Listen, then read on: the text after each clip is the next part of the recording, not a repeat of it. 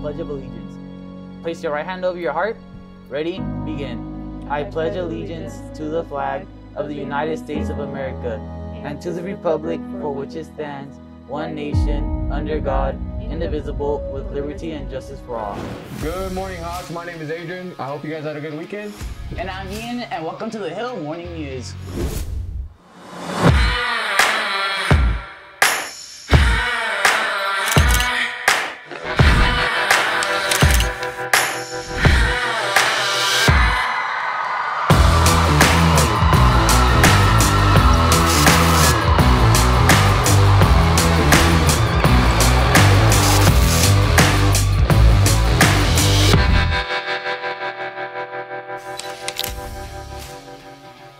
Hey Hawks, this is Mr. Flores, one of your guidance counselors.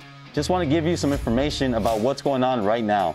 Counselors are currently meeting with freshmen to choose courses for next school year. Also, summer school forms will be available on your Google Classroom for your specific class. And don't forget, midterms are this week, so study hard and do your best. Spring break is right around the corner. Lastly, thank you all for participating in Self-Kindness Week last week. And I'll leave you with a quote from Anna Taylor. Love yourself enough to set boundaries. Your time and energy are precious. You get to choose how you use it. You teach people how to treat you by deciding what you will and won't accept. Have a great week. Good morning, Citrusville Hawks, and happy Monday. Mr. Johnson here to share a story about my life and what March of Dimes means to me and my family. Long ago, I lost a daughter at birth. It was a really terrible day. We were so excited that she was going to be born into this world, and unfortunately she had a breathing problem at birth, and she passed away. And the hardest thing I've ever had to do in my life was tell my wife that our child had passed away as she woke up from surgery. And could it have been avoided? Maybe. You know, more training for the doctor, maybe more medicine practices, you know, something different that could have maybe changed that day so she'd still be here with us. I think back to that day, and she would be almost 22 years old now. And that was a tough day. But what can we do about it? You know, you can donate to a wonderful cause called the March of Dimes. They're all about the babies. They help with prenatal care, and also if there's any troubled pregnancies or anything like that. They're a wonderful organization. It's well worth your money.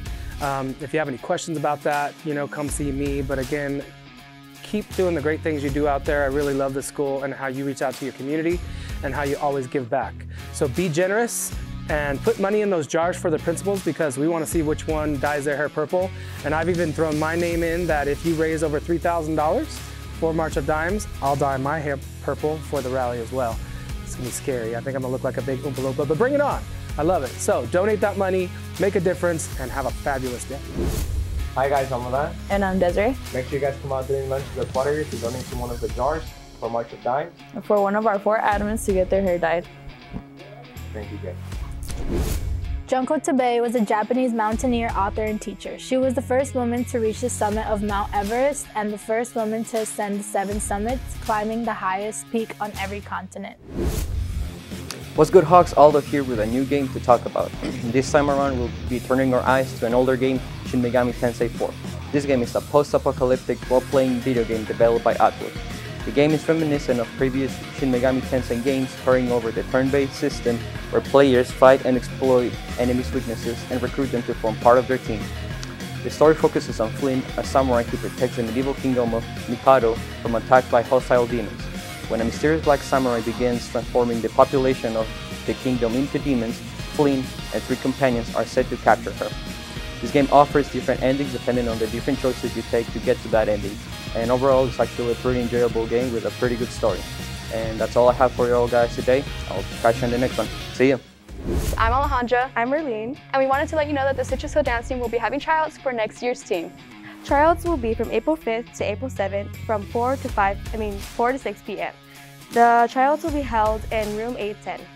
Please be sure to follow our Instagram at Citrus Hill Dance, or stop by Coach Evans' office or Coach Weeman's room in room 504 for any questions and any more updates. We'll see you there. Bye, Hawks!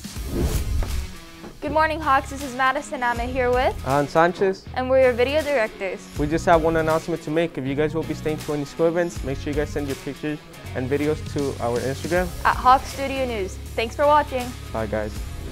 This has been all we have for you guys today. I hope you guys have a great day. I'm Ian. And I'm Adrian, and thank you guys for watching.